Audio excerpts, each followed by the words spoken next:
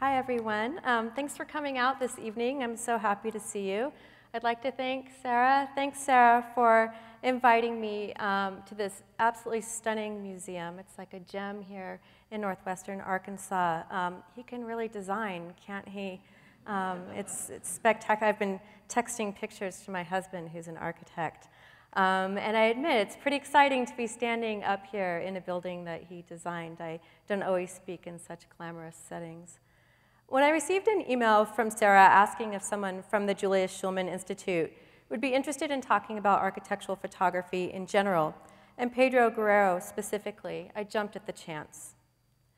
While photography that takes the built environment as its primary subject matter goes back as far as the medium of photography itself, so to the 19th century, it's been largely neglected as a distinctive field with its own disciplinary history. Your presence here tonight, however, suggests a growing interest in how photographs shape the way architecture is promoted, how it's analyzed, and how it's visited in our imaginations. I think Crystal Bridges is leading the way in this regard, and I hope more museums take their cue. So I'm going to start tonight by talking a little bit about the Shulman Institute and why we are interested in the history of this field. In the process, I'll tell something about Shulman himself and some of the photographers we've worked with. For the second half of the talk, I'll focus on the career of Pedro Guerrero, likely known to most of you as Frank Lloyd Wright's main photographer, one of his main photographers. For most of us, a building is unknowable without a photograph. Despite our increasingly global lifestyles, our access to great architecture remains primarily mediated by visual representation. For most of architectural photography's history, however, historians allowed the vision of the photographer behind the camera to be largely obscured by the vision of the architect whose work was being captured.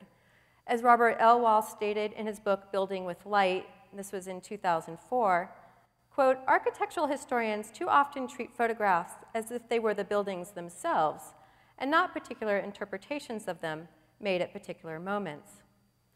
Photographer Ezra Stoller, who's pictured here behind his camera, is one of the few to receive attention through monographs and exhibitions.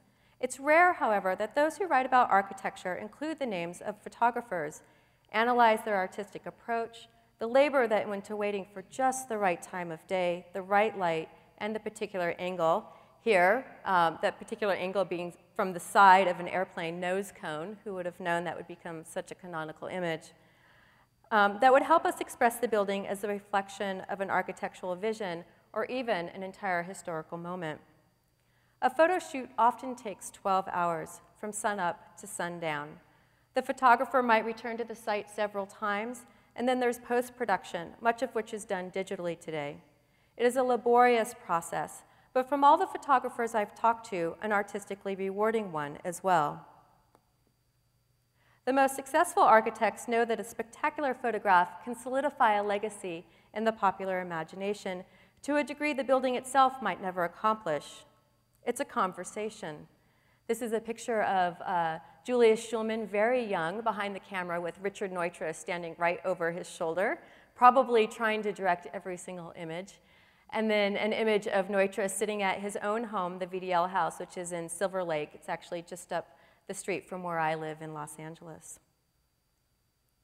Architects and design firms all have different approaches, but success is generally tied to cultivating a relationship with a single photographer so there's consistency between the imagery, as Richard Neutra did for Julius Shulman. A smart photographer similarly recognizes that an arresting aesthetic and strong publishing record attracts clients. Plus, it doesn't hurt if you can charm the architect, or at least match the size of their ego with your own, as Shulman undoubtedly did with Neutra. Still, the stories of photographers who have brought us images of architecture remain largely untold. I'd like to share a little bit about why I think this might be the case and how the Julius Shulman Institute is bringing awareness to the field. Some of you recognize these photos, maybe. I came to realize that photography of the built environment was an artistic field that was largely under-historicized through my interactions with Julius Shulman, or as some of us call him, Uncle Julius. Shulman himself, of course, is well known. His career is notable for documenting mid-century modernism through strictly controlled imagery that romanticizes the Southern California lifestyle. The photographer of choice for regional practitioners like Neutra and also William Kreisel, Buff Straub and Hensman, and many, many others. He created a mythology glorifying the nuclear family of the post-war era. We see them housed under sleek, flat roofs and behind glass walls. You're likely familiar with this idealized vision. The photographer projects a graceful informality, while lush gardens meet steel-frame buildings, and the adults are always lounging around. Cocktails and swimming pools, their constant accessories. Believe me, this is how I live every day. Shulman put self-promotion at a premium, but he did not give considerable attention to comprehending his work as part of a larger disciplinary trajectory. He was, however, interested in discussing how his photographic vision worked in concert with writers and architects to create awareness for Southern California modernism. This is important, I think, as a historian, because it suggests a photographer's recognition that their work can play a powerful role in shaping cultural history. So we may not think about them being involved in that historical role, but they themselves may at times comprehend that as part of their own project. When I first moved to Los Angeles, I went in search of the origins of that cultural history, specifically as it was expressed in the region's architecture. My focus was Esther McCoy. This is her in Shulman's garden, or in front of Shulman's garden. The photo is taken by him, and then on your right, the interior of the Eames house shot by Shulman. McCoy is the foremost architectural historian on LA modernism. Our understanding of Southern California mid-century architecture can largely be attributed to her prolific career that included articles for over a dozen publications, pioneering books like 5 California Architects, and writings on the iconic Case Study House program. In her descriptions of buildings by avant-garde architects like Rudolf Schindler, Craig Elwood, and Charles and Ray Eames, she established what might also be considered a regional style: indoor-outdoor spaces, those large expanses of glass I talked about, open plans, and a casual engagement between garden and home. Architecture is tied to place, she argued, and LA's architects are fully engaged with their environment. Imagery was, of course, essential to promoting this perspective, and writers have known this from the very beginning. She found a partner in Julius Shulman, whom she recruited for many of her projects. It was a prophetic choice. His photographs didn't merely document her statements, but also used the medium to create a story about structures in a specific place at a particular moment in time. This is a bit of a grainy photo because there's no other scan of it. Shulman took control of those shoots. If a house wasn't furnished as he wanted, he had the owner's stuff moved out, and the furniture he approved of moved in. He used to tell me he'd carry around this Eames chair in a truck, and so he could place it just where he wanted for a shoot. People always served as staged models, and if the landscaping wasn't grown in yet, well, he brought branches to hold in front of the lens. This is a citrus branch. You see one kind of staked up there and then one placed just right in front of his camera for this Cliff May house in Long Beach that had just been built. Interestingly, often the most constructed images were the ones disseminated through the popular press, such as this one of Case Study House 22, which you probably recognize, and which became an icon representing a constructed identity for the entire city. This is Shulman photographing the house. The models in the house were actually just women having a little cocktail party, but he posed them just so and waited for the right time of day. It was by looking at Shulman's photographs and those articles and books by McCoy that I knew I needed to talk to the photographer himself if I was going to understand how modern architecture in LA, or really any architecture at all, developed as a historical construct. I didn't need much of an introduction. Until his death at age 99, Shulman was listed in the phone book. I just looked up his address, sent him a letter, and a few days later received a call. Hello, is this Emily Bills? This is Julius Shulman, and I want to talk to you about Esther McCoy. It was like getting a call from the Picasso of architectural photography, but that's how Julius was. His door always open, his date book kept by himself. I made the pilgrimage to his Rafael Soriano-designed steel and glass home in the Hollywood Hills, where on many mornings we met over a sensible breakfast. He told me a sensible breakfast was very important to longevity, next to a wall entirely covered with family snapshots. We could see the garden through the living room slider, This was his pride and joy, the result of 40 years planting lush succulents and local wildflowers. One morning, I looked up from our conversation and actually saw a bobcat walking past an aloe plant. This is in LA. One morning, Shulman was fully immersed in the California idea, immersed in California as an idea, as a lifestyle. But when I asked him questions about architectural photography as a discipline and the history of the field in Southern California, he didn't have much to offer. What was clear from those conversations was there was very little discussion between photographers in LA and the profession of architectural photography. As I dug deeper, I found Julius not only wasn't talking to other LA photographers like Marvin Rand or Wayne Tom, they also weren't talking to each other. This wasn't always true across the country, and things have changed a lot.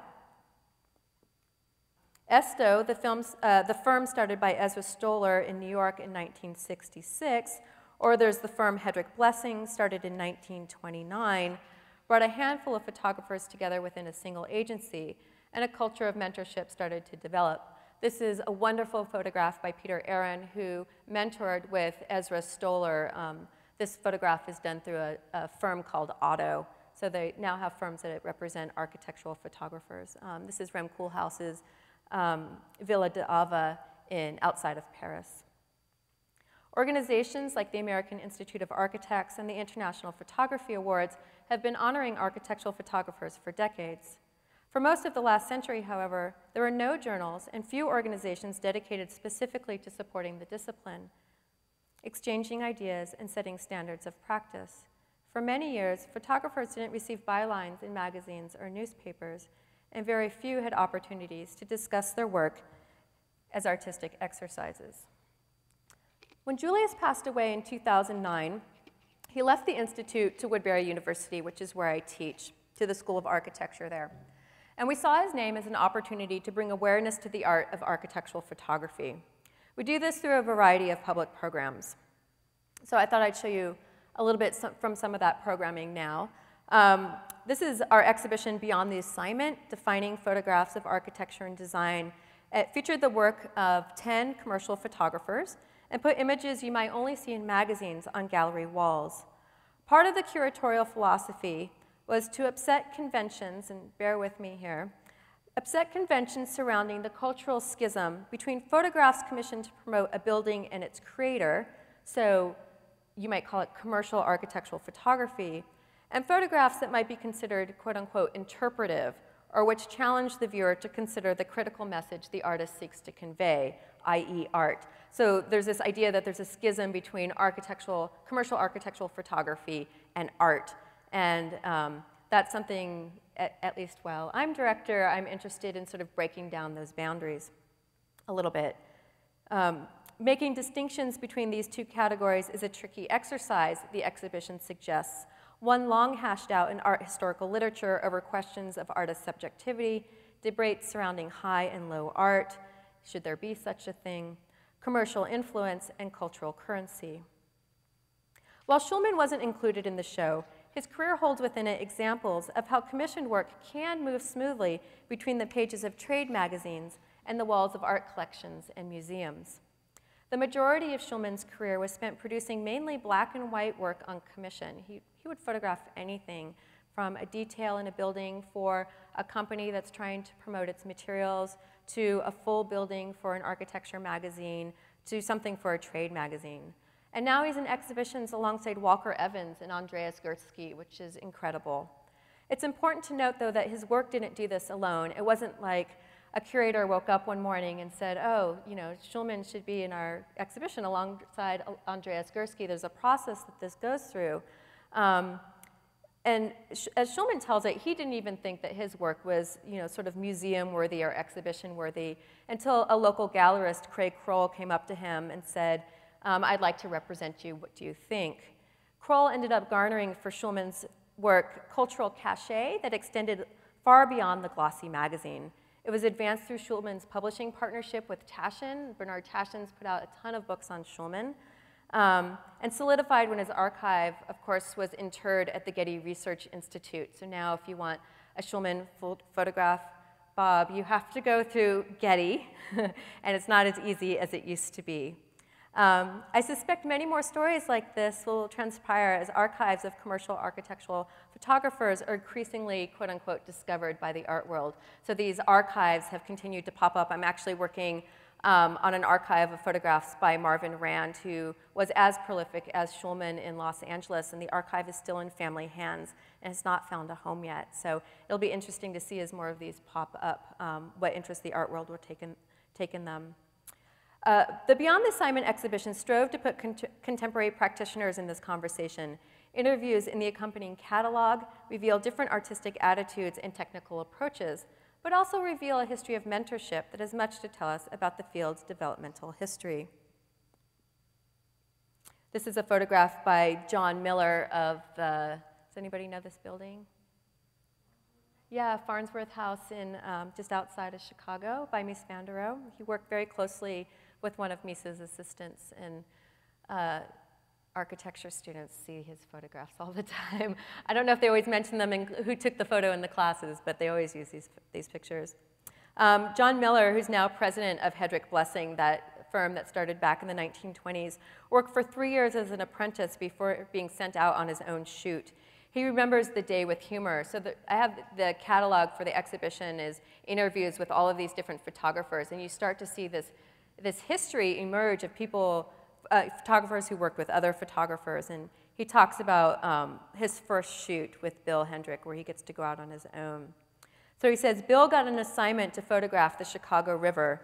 That area was very underdeveloped at the time. The assignment was to get out on Lakeshore Drive, which was a pretty dangerous spot, and look down to the river. Bill and I scouted the shots together, and he looked at me and he said, "This one's for you." Sure, let me risk life and limb here. So that was the first one. I felt empowered and excited, and I knew it was going to work. By the time we're given an assignment, these guys are pretty sure that we're ready. We were also lucky to include work by Timothy Hursley, Sarah mentioned, who's no stranger to crystal bridges. I was pleased to hear that he spoke about his work here last summer, and he knows I'm here today. He was pleased to hear I was in Arkansas. Hursley apprenticed under Balthazar Korab. I don't know if you know him, but a new monograph on his work was just released, Korab, in Michigan. But he followed his brother south and opened an office in Little Rock, Arkansas in 1980. His adopted southern home gave him an in with Samuel Mockbee, which led to his work for the Rural Studio in Alabama. If you're not familiar with the program, Mockbee leads architecture studios with students in the rural South, building homes for the poor there with a focus on environmentally sustainable material. This particular house is built out of hay bales. Hursley returned every year to the sites, feeling a connection to Mockbee's work that went beyond the standard architecture shoot. And of course, you might also know him as one of Moshe Safdie's favorite photographers. He photographed his National Gallery of Canada in Ottawa, and I've been curious to ask if he's photographed crystal bridges yet. Yes, thumbs up from the back there. Love to see those photos. At the heart of Julius Shulman Institute's programming is an annual award that we present to a photographer of the built environment. So I thought I'd share 2 awardees that show how broadly we are interpreting the field at this particular point. Our inaugural award was presented to Iwan Bon. It's a little overexposed here. I think it's the projection. He's a photographer trained in art school, but he's very much entrenched in the commercial enterprise of architectural photography. He can often be found shooting architecture from a helicopter. This is an image of Michael Malton's Inner City Arts Building in downtown Los Angeles, sort of like a white oasis in a gray city. Yet Bon's also sensitive to the lived experience of those on the ground. This is a photograph of Le Corbusier's Palace of the Assembly Building in Chandigarh, India, and you can see how he reveres the architect's experiments in concrete geometric forms. At the same time, however, he also tells a story about modernism's programmatic transformation as the buildings age and people adapt them to their uses. The building was designed to conduct legislative business, but it's also a place to take shelter from the heat and wash when no other sources are available. It shows Bon's skill at humanizing the everyday lives of people in extraordinary circumstances. In 2013, we honored someone very different, Catherine Opie. Kathy's intimate portraits of friends in the sadomasochistic community brought her acclaim. Surprisingly, however, it was a 1994 series of very small photographs of LA's monumental freeway infrastructure that surprised the art world. So this, not such a surprise, but this kind of rocked the world of art. They didn't expect her to photograph freeways.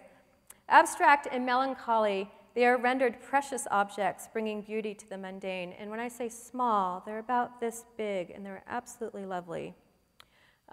There's a big trend in architectural photography now to shoot and print as big as possible, and she counters that. I also love her eye for personal detail and depictions of how people occupy, decorate, and alter the spaces they inhabit. A series of house facades characterized by overwrought gates and intimidating doors reveal both the decorative proclivities of wealthy inhabitants in LA and also an insular and defensive attitude towards the street.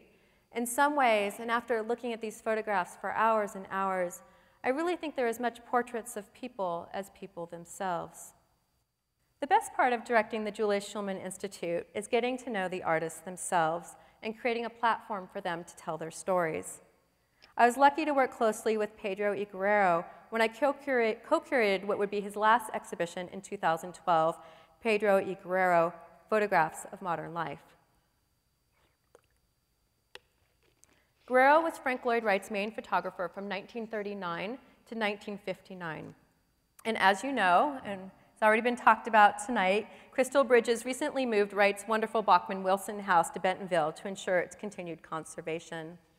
So I thought it seemed fitting to spend the second half of my talk discussing Guerrero's career, including his time as Wright's photographer. I think it's also an opportunity to give a little more in-depth look at one photographer's approach. So I'm going to continue with him tonight. That's him at the top, by the way. Let's see. Guerrero was born in 1917 in a small house in Casa Grande, Arizona. His father actually built that house. It still exists, surprisingly. It was a time when there weren't many options for a young Latino in a small southwestern town. Segregation was everywhere in evidence. He attended a Mexican-American-only elementary school. And after graduating high school, there were few professional options for him outside of manual labor. His father was a sign painter, and he wasn't interested in going into that. But I do think there is something about the artistic aspects of painting that had entered the family's consciousness. After graduating, he decided to follow his older brother to Art Center College of Design in Pasadena, California. But once he was there, he was told all of the art classes were already filled and he'd have to settle for photography. He reluctantly enrolled, only to find he felt an instant connection to the medium. Still, he was an artist at heart, and Art Center's commercial focus failed to engage his more abstract interests. I was a bad student, he readily admitted. Instead of completing my class assignments, I'd wander along the beach photographing dogs and dead pelicans. Still, there were inspired teachers, including one who took them to Malibu to reckon with the lack of contrast produced by brilliant West Coast light on sand dunes. This was the 1930s, a time when Malibu was largely unpopulated, where a few lone houses graced the hills, and there was a palpable bohemian spirit. You can see this free spirit in Guerrero's early masterful response to the white-on-white environment in his photo of the intertwined curves of a painted tree trunk, scarf, and female body. These early photos show a remarkable care in capturing how harsh noontime light and form interact, something that would later show up in his pictures of desert buildings. After 2 years, however, Guerrero still wasn't interested in the school's curriculum, and he returned home to Arizona unsure of his future. Luckily, his dad, who was tired of seeing him mope around the house with his camera, had been following the career of a local architect who had started a school in the area. He told Guerrero to ask him for a job. The architect happened to be Frank Lloyd Wright, the school Taliesin West. Wright had set up his home and studio about 24 miles from where Guerrero grew up. There wasn't much out there at the time, just desert cactus and a few telephone lines. Pedro didn't know much about Wright, but he didn't have anything to lose.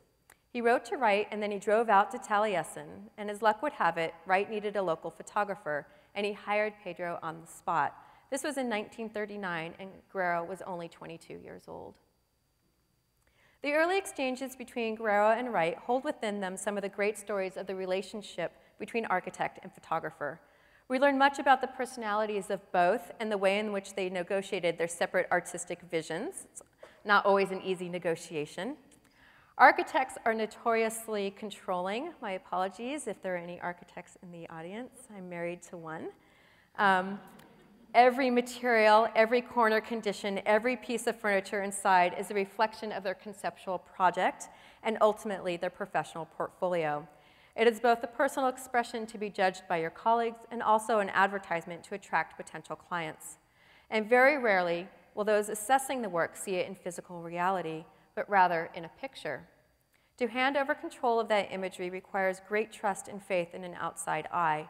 Wright gave it to Guerrero, and a long partnership ensued. So I'd like to show a video clip of Guerrero in 2012 talking about his relationship with Wright and his interaction with him at that first meeting. The talk is with art critic Hunter Drohoyoska Philp at the opening to our exhibition, to a full house. Take note that Pedro is 94 years old here, and he died just a few months after the exhibition's opening. It was a true honor for us to have that exhibition before he passed away because it covered much more of his career than had typically been exhibited. We see him here full of life and his special wit. One other note before we start the video. It's a little bit visually subpar. You can see the audience heads in the foreground. This was a freshman film project. And the professor was new and didn't know how much they needed to oversee the production. So you'll see a couple weird zooms and some heads, but you can hear Pedro, and that's the most important thing. Okay. That was almost the beginning of deciding that there was time that I left the Art Center School. But the Art Center School gave me a very bad credit, and they were right. Tim Calder said to me, "You came here with the idea of being taught, and you defy us to teach you." And that's true. So I went home, and I was moping around, and Dad said, Dad got tired of seeing me working with my camera and not knowing what to do, and he said, "Why don't..." He had followed the career of Frank Lloyd Wright, and he said to me, "Why don't you go up on the hill up there and meet that fellow Wright? Maybe he needs a photographer." And but I might add, the hill up there is 24 miles away from Mesa, Arizona. About 24 miles away, but there was nothing in between. Yeah. Now there's Scottsdale. So you drive through the desert, and you drive. And I got there, and Mr. Wright was. I'd never seen him like that before. I didn't know really who he was. I knew he was an architect, but I didn't know much about architects or architecture. But he was standing there. I never saw him that way again. He was wearing khaki shorts, white athletic socks, and open-toed sandals, a polo shirt, but he carried this marvelous cane that was waving to guests who were leaving, and that fantastic pork pie hat. So he looked at me and he said, "Who are you?" And I said, "My name is Pedro Guerrero, and I'm a photographer.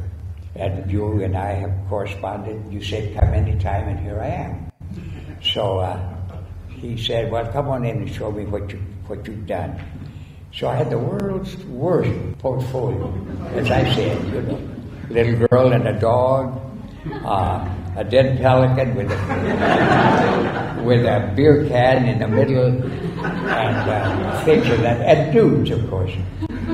He often looked up at me and smirked or smiled or was taken aback. And when I showed him the nudes, he said, "Oh, I see you have a fondness for the ladies." And I said, "They're school of sciences, Mr. Wright. What do you expect me to do?" So anyway, he said, "What are you doing now?" And I said, "I'm looking for work." Now, by the way, when I introduced myself as Pedro Guerrero, photographer, I had never made a nickel out of photography. I had never shot a job, and I had never introduced myself as Pedro Guerrero, photographer. But he gave me a job after we'd been together for 15 minutes. He said, "Photograph anything that you want here. Everything here is important." So he said something like, You can start now if you want. And I said, no, I don't have a camera. He said, I have a camera that takes good pictures. And I said, no, I'd rather have mine. And anyway, I'd like to go home and start early in the morning. And I remembered that he said what he said about he had a camera that took good pictures. And I didn't like it at all. It was one that he had used himself that had a lens, but it didn't have a shutter. So I had to use the cap on the thing. And when he was doing it in Venice or where he was, it was easy for him to take the cap off the camera and say 1001, 1002 or something. But by the time I got the camera, I couldn't very well make the difference between 125th and 115th. So I gave up my camera. I ran into him one time, and somebody had asked him, Mr. Wright, what pencil do you use? And he said, oh, my dear man, it's not the pencil, it's the man. So a few days later, he came upon me taking pictures, and I was taking everything. Which, by the way, I had never done architecture before, but I decided it was sculpture, and I photographed it for that. But he saw me working with my camera, and he said, I told you that I had a camera that took good pictures. And I said, Mr. Wright, it isn't the camera, it's the man. And he never questioned it again. He was a lot of fun. Tell us some things that you learned from Frank Lloyd Wright, because you really talk about how he was sort of a mentor to you and he helped you see architecture in a certain way. What are some of the specific things? Well, I think what he did first was allowed me to go out and photograph whenever I moved me. Mm-hmm. And I had a little time getting used to the architecture because I didn't know anything about it. And here he was building a fantastic building. Yeah, this is Taliesin West. Taliesin West in Scottsdale. Mm-hmm. And out of desert sand and stone and cement and forms and so on. The only thing he ever said to me was that I want you to take a photo of my building and I want to recognize it as mine. And now I've shrunk about 3 inches. But at that time, we were about 3 inches apart. Now I'm about 6 inches or something. Anyway, the only thing he told me was, I don't want bird's eye views. I don't want worm's eye views. Yeah, mm-hmm. And I design sitting down or at the most standing up, and that's the way I want it. But he just let me go. And I photographed for maybe a week or two, and I could not work at Taliesin because it didn't have a lab. I went home every night and I worked on my own lab. And I came back in a couple of weeks to show him what I had done already. And he was very pleased. As a matter of fact, there was only one time that, first of all, I told him that, as he could see by my samples, I knew nothing about architecture. But he said, well, I'll teach you. But he actually didn't, except once I brought something into him, and he didn't like it at all. And he said, I don't ever want to see this again. He was 72 years old at the time, and I figured, he's so damned old, he's not going to remember it, so I brought it back. And he said, I thought I told you I didn't want to see this again. So he said, tomorrow you bring the negative and the prints and a pair of scissors, and we're going to destroy this. And my greatest regret is that I didn't keep a copy of what he turned out. You know, I just destroyed it, which is what he wanted me to do. Well, we had a great time. He was a playful, wonderful, generous man. A great sense of humor. It's always hard to follow Pedro. So young and new to the profession, Guerrero fit right into Wright's studio culture, and by that I mean he didn't ask to get paid. And while he didn't take Wright's offer to room and board at Taliesin, his photographs of structures and the fellows in residence show an acute understanding of Taliesin ideology. While Wright was new to Arizona, Guerrero had an intuitive understanding of the desert light. Pedro foregrounds the cruel sun, the severe shadows, and opportunities made by the architecture for a respite. Oh, sorry, that was Pedro before at our exhibition in LA. This is that photograph. I think these little openings are filled in by glass or something now at Taliesin. Yeah, unfortunately. Wright, I don't think, actually liked this photo. He didn't like the sections. He wanted more full building photos, but I think it's a wonderful photograph. In his photos of the David Wright house, of which he was only allowed by Wright to take 2 pictures because Wright was mad at his son. This is his son's house. He bravely tackled the light at high noon, projecting an acute sense of the heat's intensity as it baked his southwestern assignments. For the Pawson house, he foregrounds Wright's sensitivity to the natural landscape. Rubble wall merges seamlessly with the rocky sand and shrub of the desert terrain. I'm particularly taken by a series of photographs of fellows hanging off of Taliesin West in a state of half-dress as they attend to the day's construction tasks. The photographs are entirely about young, muscular bodies, sweat and sun. The architecture is merely backdrop to Pedro's real subject, the physicality of life working for Wright. In photos like this, you can see how Guerrero was both complicit in the mythology Wright wove around his career, while also acting as interpreter. The story changed based on location. His images of Taliesin East from 1940 counter those of the West, where sweaty, muscular bodies are exchanged for a life of repose in the tall Wisconsin grass. Wright is pictured surrounded by students like they're his disciples or children. It's an unscripted moment, but also a pictorial reinforcement of Wright's ethos that there should be no boundaries between an architect's engagement with nature and professional practice. After serving in World War II, Guerrero moved to New York, where thanks to a portfolio filled with Wright's buildings, he started getting magazine jobs. As his family grew, however, he decided to move to New Canaan, Connecticut, where he began renovating a house in his spare time.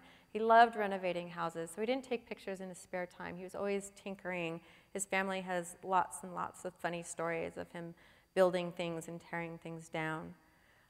In New Canaan, he was removed from the artistic community of New York, but he continued to get commercial work for journals like House and Garden, Vogue, Harper's Bazaar, and Architectural Record, for which he documented hundreds of buildings by modernists from Eero Saarinen to Joseph Salerno. The locations weren't always inspired. Guerrero did his best with this zebra and flower motif, and even the most innovative architects created interiors no photographer could salvage. I call this Philip Johnson's unfortunate mauve phase on your right. Other shoots reflect the bizarre experiments of the day, although I think this is a fantastic photo. For this article, House and Garden attempted to remake the garage into living space. So they set-dressed it as a child's birthday party, which seems a little unsafe to me. But like I said, I think it's a great photo. But then there would be a day shooting Eero Saarinen's IBM Watson Research Center that resulted in spectacular Mad Men moments like this one. I never had a chance to ask Pedro if he was aware that New Canaan was such a modernist hotbed when he moved up there, or if it was just a happy coincidence. Regardless, he found himself neighbors with a community of architects called the Harvard Five, so called because most of them either taught or were educated at Harvard, but most of them were in New Canaan because they were then involved with Yale School of Architecture. The group included architects like John M. Johansson, Marcel Breuer, Landis Gores, Elliot Noyes, and Philip Johnson. This is his photograph of Johnson's house. They lived not far from each other. This photograph is actually from 1984. It's a later photograph that he took. This was a particularly rich period of his practice, producing fantastic work fantastic work like this, of Alan Gelbin's Luthold House in New Canaan. This is from 1962. And this house actually has a really intriguing elongated plan, and there are some clear Wrightian influences onto Gelbin's work. But let's be frank, this photo is all about those trees in that pond, right? Guerrero became a coveted photographer in the area and received offers by architects to work with them directly, including one by Marcel Breuer. This is Breuer's house, again, that long grass, an opportunity that I believe would have resulted in another seminal architect-photographer relationship. Guerrero turned him down. Ever loyal to Wright, he only photographed buildings when assigned through magazines so that he would be on call whenever Mr. Wright picked up the phone and called him. Luckily, there were lots of important magazine jobs. Before our exhibition, the photographs from these shoots hadn't been exhibited. In some ways, the breadth of Guerrero's creative portfolio was overshadowed by his work for Wright and the strong community that continues to preserve Wright's legacy. Guerrero himself was often surprised with our choices, including this image of the Diamond Service Station by Thomas Little in Macon, Georgia from 1961. And this photo actually became the opening photograph for our exhibition. So it went from Pedro saying, "Why do you want this photograph?" to us putting it at the very front. I think it's just an incredible document of Guerrero's eye for the folding dynamic forms of the period. The sweeping bend in the station's roofline is mirrored in the car's fins. And if you look closely, you can see a little girl peeking out the back window. The station is a reminder that there is a great variety of modern architecture in the United States, and that our less-known examples, tucked away in small towns or manifested in humble typologies, can be some of our most evocative. Guerrero approached architecture as though it was sculpture, like he said, capturing the three-dimensional qualities of the compositions, visible in twisted roofline of this Royalton Church by Joseph Salerno, which I think is just fantastic. I'll show you an image of the interior of the roof. There's a whole series of these that are really breathtaking. Or you could see also in Eero Saarinen's hockey rink in New Canaan. Since many of Guerrero's shoots were for lifestyle magazines, my co-curator, Anthony Fontenot, and I also discovered portraits of designers in their homes, including this 1948 shot of Marcel Breuer and his wife reclining on their deck. This is in 1948 for Harper's Bazaar. Guerrero was a marvelous portraitist. He understood the architecture, I think, because he understood the architect. Able to show the personality of designers in space, he was always respectful, but also humorous, as you could probably understand from listening to him, and insightful. For example, his photographs of Edward Durell Stone's vibrant, almost ornamental New York townhouse renovation shocked the modernist community when the photos were first published in 1957 in Vogue. Durell Stone, as many of you probably know, grew up nearby in Fayetteville and went on to become an enormous personality in the architecture world. This photo is taken after he just won the commission for the American Embassy in New Delhi, a project that distanced him even further from the international style and its supporters. The townhouse was a bold early experiment in postmodernism's historicizing.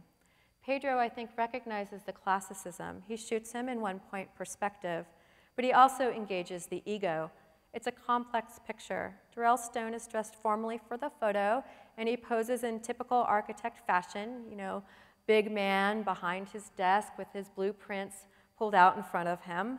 But for me, it almost seems like a lonely image, the architect in the distance, swallowed by patterns and objects, and weighed down by that chandelier at the top.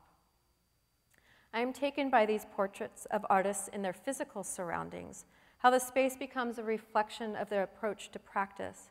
Guerrero found great opportunities for informal moments, such as this one of Wright, deep in conversation over a drawing. His close relationships with artists like Alexander Calder and Louise Nevelson, with whom he had long relationships. So after Wright passed away, he worked with Calder for a couple decades and then went on to work with Louise Nevelson as their main photographers. And I think his photographs of their work reflect an important understanding of the blurred line between their sculpture and their homes in which they were created. So he looks at it from the vantage point of someone who thinks about architecture and not just the art.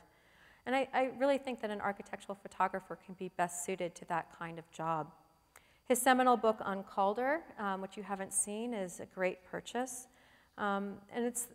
He suggests that the physical space in which Calder worked was as important as the sculptures themselves. This is a photograph that was taken one summer and Pedro perched himself above Calder's like huge cavernous studio that you can see here, waiting for just the right moment to shoot him at work. I don't know how long he was perched up there, but it wasn't a short period of time. The result, though, is this breathtaking wide shot of the artist, just one figure among an abundance of materials on their way to becoming sculptures. Conversely, a close-up of Calder's desk is utterly subsumed by papers and materials for half-finished projects, and I think it's as much as a portrait of the artist as that of Calder himself. At our exhibition opening, Guerrero talked to a standing room-only crowd, holding the audience in rapt attention as he recounted stories that made us feel like we, too, knew these architects whose work filled our history books. He had a special way of poking fun at Wright's grandiosity while remaining respectful, which had the audience roaring. In these stories, he was always, as he described it, the short, fat, but cute sidekick to the great master. You had a sense that Wright let his guard down around Pedro. It is visible in the photographs that show Wright at ease, walking down a path or taking a break during an installation of his work at the Guggenheim. Guerrero was the last person to photograph Wright before he died. It's a touching portrait of a large personality, only slightly reduced by age, posed at his desk, retirement never a consideration. If you'll indulge me for one other video clip from our exhibition opening, I'd like to let Pedro tell the story of that final encounter.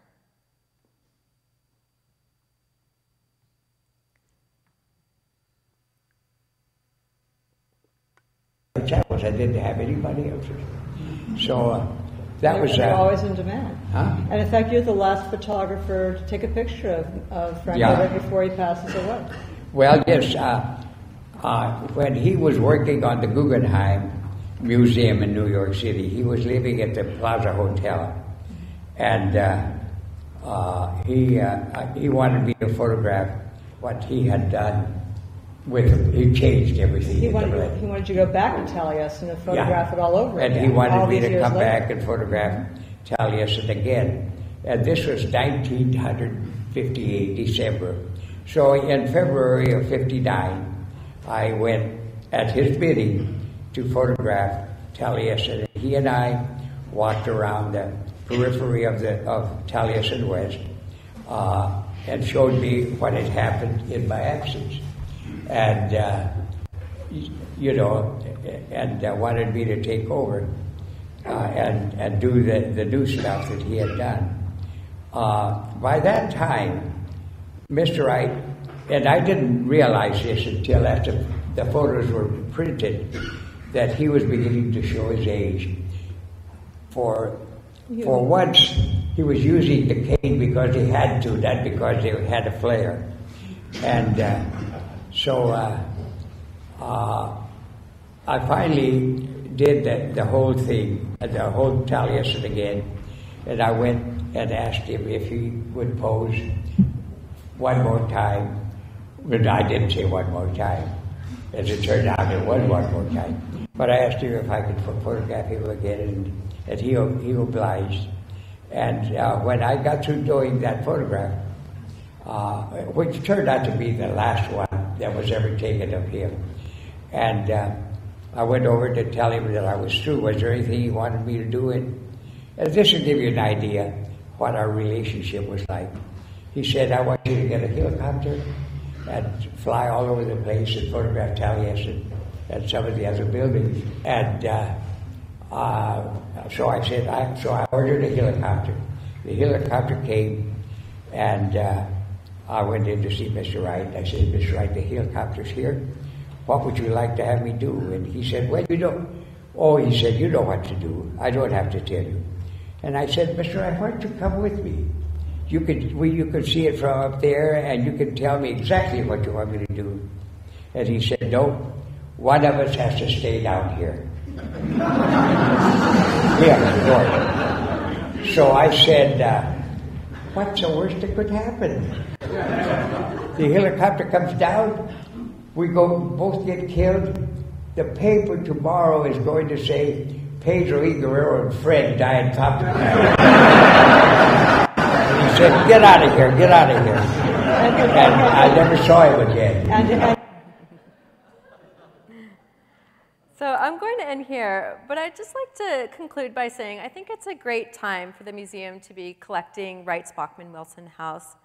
So unfortunately, Guerrero never photographed this wonderful exercise in wood and glass. The photo here is by Tarantino Studio, but we can imagine what those images might have looked like by considering his interpretations of the Robert Wright house on the right and the Pawson house on the left. And I know if he was alive, he'd be intrigued to hear about the house's future and likely have an amusing story to tell about its architect. But this is a great time because Guerrero actually has been selected to be an American Master by PBS, and his nephew Raymond has worked on a documentary about him that I think will be just lovely, and I hope you'll be able to catch it. I wasn't able to show clips from that today because they have rights on it until it's released. But I do have the trailer to the film that I wanted to show you as sort of an ending here. I think it'll be aired in September.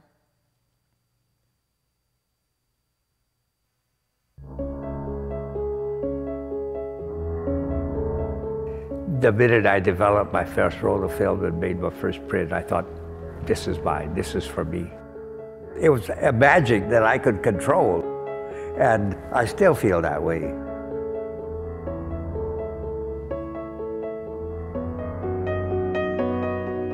Guerrero had a real natural gift. I mean, how else could a 22-year-old start taking perhaps the most telling photographs that have ever been done of Wright's architecture? First job I had after I left school after 2 years was with the world's greatest architect. Pedro's photographs taught me who Frank Lloyd Wright was.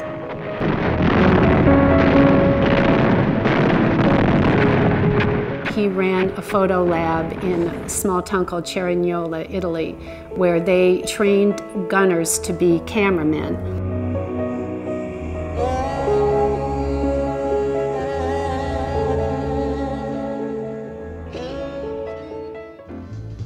Pete was most certainly part of what's now imagined as the glamorous Mad Men world of 1950s and 1960s.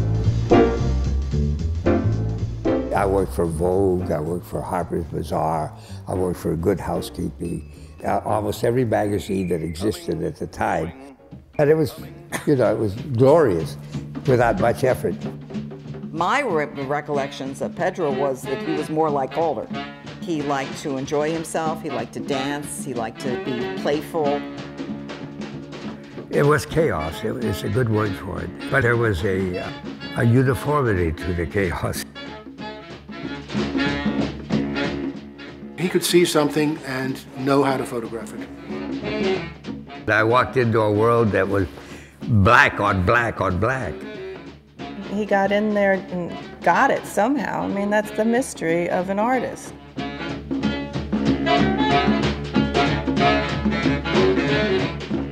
I photographed Frank Lloyd Wright 3 weeks before he died, and Alexander Calder 2 days before he died, and then eventually I photographed Louise Nevelson a few weeks before she died.